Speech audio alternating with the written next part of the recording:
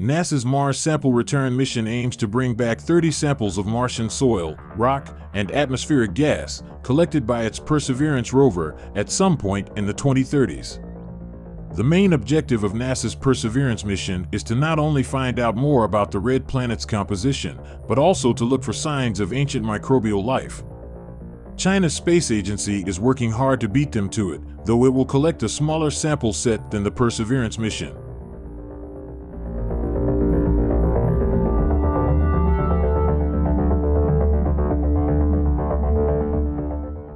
The news readers asked some interesting questions, including whether NASA has assigned a probability for the likelihood we will find signs of life on Mars. Mars has been shown to be inhospitable, and that has changed our view of the potential of forward contamination. How likely is it that we would contaminate Mars? The NASA scientists replied. And yes, in our mind, the extreme environment of Mars does decrease the odds that there is life on the surface of Mars.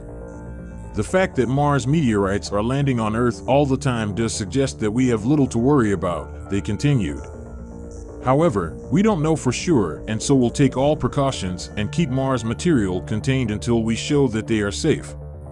Mission scientists also explained that the samples collected by Perseverance will be stored in a biosafe facility until the 2030s, where they will be stored, sorted, and selected for eventual transportation back to Earth. Asked about the safety of returning Mars samples back to our planet, the NASA scientists said they are treating the samples with the utmost care, as if they were not safe, until we can prove that they are.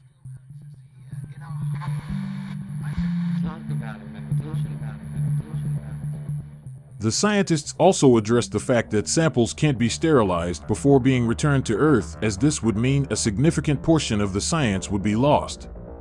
An example of this, they wrote, would be destruction of organic compounds that may be potential biosignatures, which is one of the major reasons for returning samples.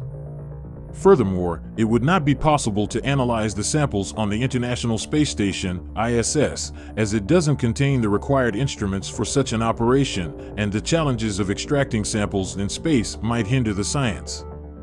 NASA's Mars Perseverance rover is pushing the boundaries of space exploration and analysis.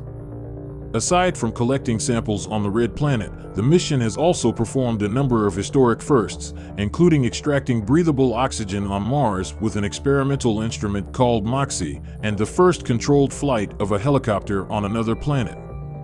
The Perseverance rover also recently reached its main mission target, an ancient delta feature known as Hawksbill Gap.